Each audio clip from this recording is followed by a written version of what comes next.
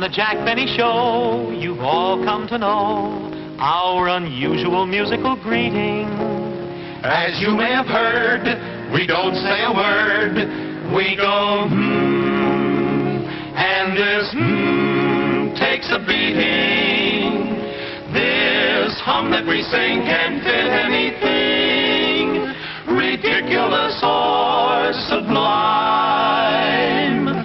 We didn't invent it, it first was presented at the very beginning of time. When the world was unfurled, then the only man was Adam. He was bored, so the Lord sent him Eve to be his madam.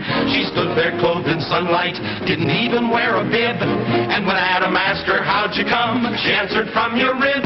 Adam stared, yes he stared, and went, He went, my how he stared. And the longer he kept looking, while ideas began a-cooking, he went, as the facts of life were bare.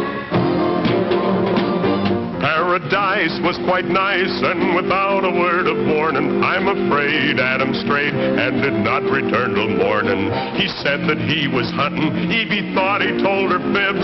She waited till he fell asleep, then counted all his ribs. She took count of his ribs and went, She went, and not in vain. When she found the rib was missing, Evie wondered, who's he kissing? She went, then she started raising Cain. Samson fell for that bell, sweet Delilah was his girlie. She was mad 'cause he had longer hair and it was curly. The night she clipped his tresses, she fed him this baloney. I did it so the world would know just which one had the Tonys. Samson thought, yes he thought, and went, He went, for quite a while. It was really an unfair cut when she gave him such a haircut. He went, and the crew cut came in style. Now let me see, Anthony loved his Cleopatra madly. He was true to that shrew, but she treated Mark quite badly. One night Cleopatra held poor Mark within her grasp, and while he sat there kissing her, she stung him with her ass. Poor Mark jumped, yes he jumped and went, He went, and other things. He said, Pat, I should desert you. Cleo asked him, does it hurt you? He said, confidentially, it stings.